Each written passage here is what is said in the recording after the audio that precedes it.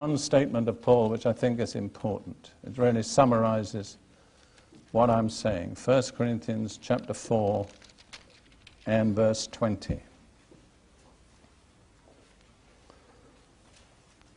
1 Corinthians 4 and verse 20. For the kingdom of God is not in word, but in power. It's not a matter of theology. Theology has its place. It's not a matter of argument. It's not a matter of intellectual proof. It's the demonstration of the supernatural power of God. I'd like to look at the words of Paul in 1 Corinthians chapter 2, just two chapters back. The first 5 verses. 1 Corinthians 2, 1 through 5. And I, brethren, when I came to you, did not come with excellence of speech or of wisdom, declaring to you the testimony of God. For I determined not to know anything among you, except Jesus Christ and Him crucified. You remember what we said about Galatians chapter 3? What does witchcraft obscure in the church? Jesus Christ crucified. Paul said, that's all I'm going to be interested in. Jesus Christ crucified.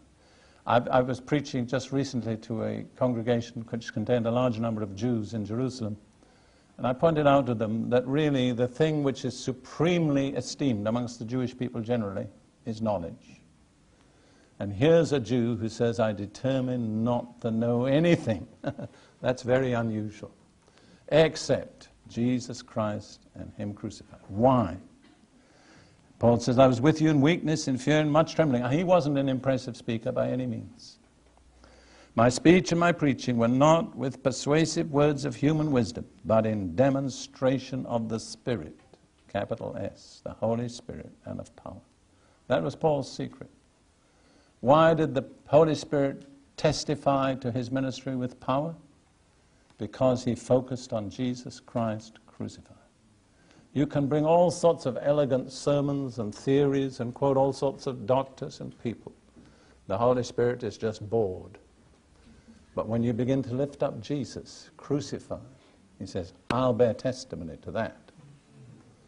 And I believe that is the primary need of the church today, especially here. When we're in this country today, we're surrounded by Muslims. Do you realize that?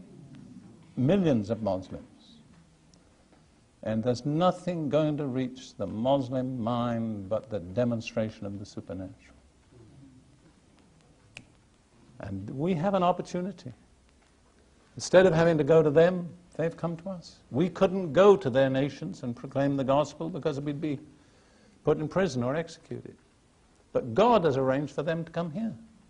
What's the church doing about it? It's time the church rose up, said, we will demonstrate to them that Jesus is alive. As I say, sometimes there's no extra charge for that. It isn't in my outline, but it happens to be true.